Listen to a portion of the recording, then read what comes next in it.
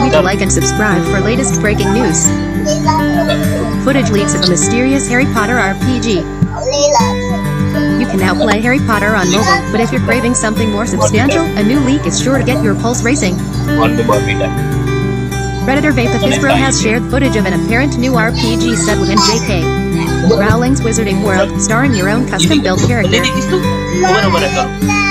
Filmed in third person, the clip shows a wand-waving protagonist battling goblins and walking through a town square scattered with NPCs.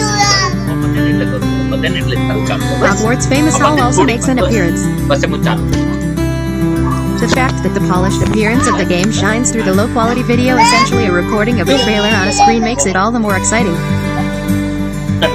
According to the description, the game is set in the 19th century,